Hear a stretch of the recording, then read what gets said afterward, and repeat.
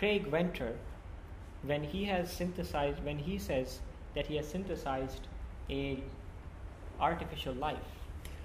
Craig Venter azt mondja, hogy ő mesterségesen életet hozott létre. What has he actually done? De ő valójában mit csinált? So what Venter did, Hát mit is csinált Venter? he did not create the cell from scratch. Ő nem a semmiből hozta létre a sejtet. He only replaced the DNA strand inside a bacteria cell. Ő annyit csinált, hogy egy baktériumban levő DNS szakaszt lecserélt egy másikra. With a DNA strand that he had synthetically generated. Egy olyan DNS szakasszal cserélte le, amit ő szintetikusan rakott össze. So it's just like replacing the chip, the integrated circuit chip inside a computer. Ez ugyanannyit tett, mint hogyha egy számítógépbe egy ilyen integrált áramkört helyeznénk. He has not created the entire computer. Nem ő csinálta az egész számítógépet. What to speak of the user of the computer, that's on a És ne different is level. beszéljünk arról, hogy a felhasználóját a számítógépnek. And we will discuss that just after our discussion of Craig Venter. We will discuss the computer and the user of the computer. Úgyhogy azután, hogy megbeszéltük ezt a Venter témát, utána fogunk beszélni a számítógépről, meg a használójáról. In the analogy of the body and the soul who is residing in the body. És mint annak az analógiájáról, hogy van a test és van a lélek, amelyik használja a testet. So Craig Venter synthesized DNA, replaced the DNA of the bacterial cell with his own DNA. Tehát Craig Venter azt csinálta, hogy egy baktérium sejtből kivette a DNS-t, és berakott oda egy másik DNS-t. And that is simply like replacing a computer's component. A single component of the computer has been replaced. Itt annyi történt, mint hogyha egy számítógépben egy alkatrészt kicserélnénk. And this component is, like we have described, only a component. It is not the governing mechanism. It's not the controlling mechanism of the cell. És ez az alkatrész, ez nem annak a dolognak az irányító része, hanem csak egy alkatrésze. Just like we were discussing previously, which came first, the chicken or the egg, the DNA or the gene expression? Ugye így beszélhetünk ugye a tyúk-tojás problémához hasonlóan arról, hogy most akkor a gén volt, vagy a gén értelmező berendezés a sejtben. Scientists are perplexed by this, so they proposed a theory. A tudósokat ez alaposan megzavarja ez a probléma, úgyhogy kijöttek egy elmélettel. They proposed that first there was a RNA molecule which had enzymes in it for self-replication.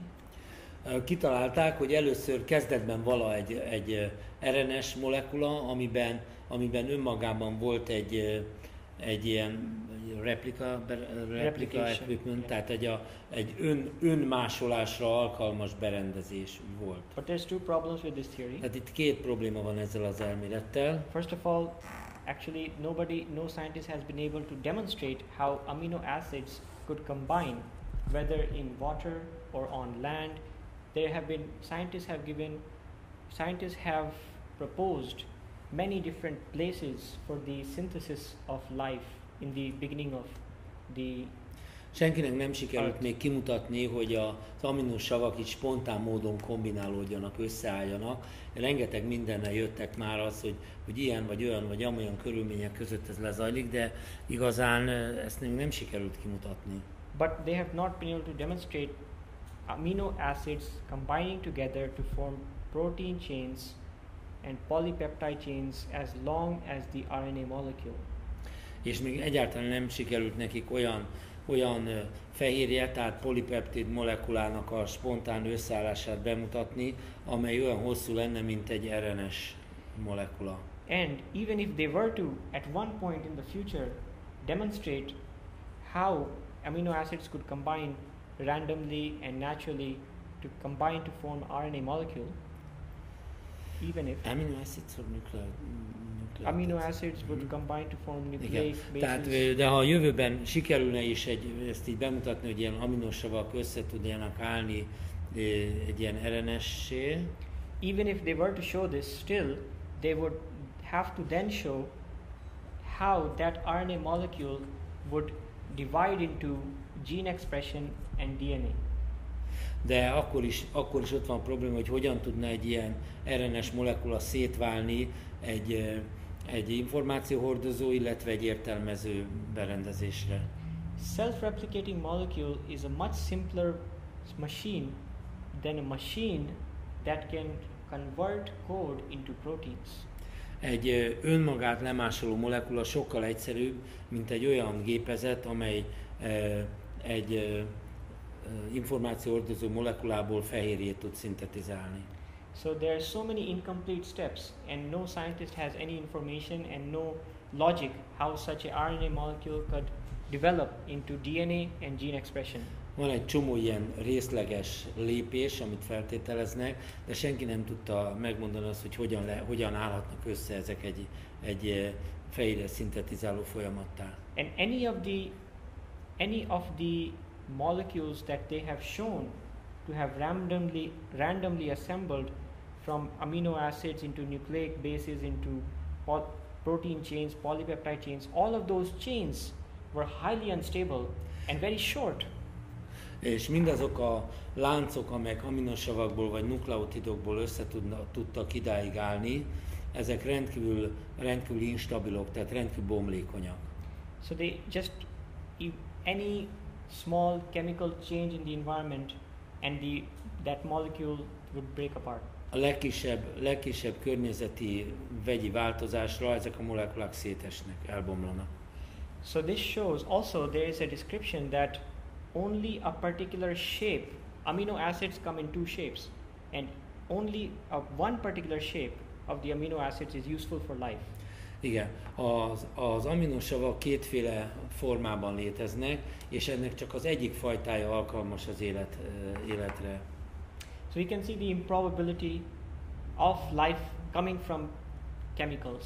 Tehát itt azt hiszem, hogy elég könnyen belátható, hogy annak, hogy a vegyi anyagokból spontán módon élő anyag jöjjön létre, ennek a valószínűsége hihetetlenül kicsi. And if you just consider from a design standpoint, this DNA molecule took years and years for scientists to understand, to sequence and to synthesize. Hogyha vesszük a DNS molekulát, nagyon-nagyon sok évig tartott csak csupán az, hogy egyáltalán a tudósok megértsék, megállapítsák, hogy milyen sorrendben jönnek az elemei, és hogy egyáltalán megtanulják ezt összerakni, lemásolni. And they have no clue how to even begin to synthesize the gene expression machinery. És arról még fogalmuk sincs, hogy hogyan lehetne ezt a gén értelmező berendezést létrehozni. Even if they were at some point in the future able to synthesize the gene expression machinery and the DNA. Tehát még akkor is, hogyha a jövőben valamikor egyszer sikerül ezt a gén értelmező berendezést szintetikus úton létrehozni, illetve a DNS-t, still they have only manufactured the computer. Akkor is még csak a számítógépet hozták létre. They have not manufactured the user of the computer. De nem sikerült akkor se létrehozni a felhasználóját ennek a számítógépnek. They have built the you can say the vehicle. Mondhatjuk úgy is, hogy megépítették a járművet, but not the driver. De hol van a vezető? So that driver is described to be the spirit soul who is consciousness.